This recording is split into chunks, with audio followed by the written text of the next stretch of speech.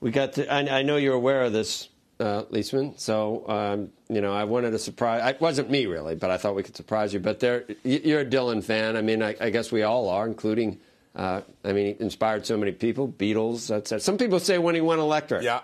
That was his downfall, but I don't agree. I think he needed to do that and did fine. Anyway, big news in the music world this morning. Universal Music Publishing Group announced that it's purchased Bob Dylan's entire songwriting catalog. Now, the deal was struck directly with Bob Dylan, the Nobel laureate, who controlled the majority of his copyrights. No price was disclosed, but it's estimated at more than $300 million.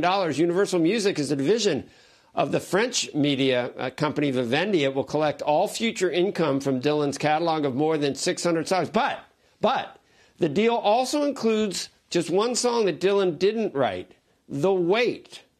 That was a song recorded by the band, but covered and perhaps remembered by more people because it was covered by Steve Leisman on this network. Unfortunately, it wasn't on Squawk Box, I don't think. It was on later in the day, right?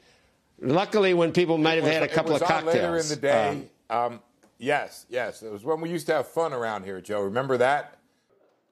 Shepard Smith here. Thanks for watching CNBC on YouTube.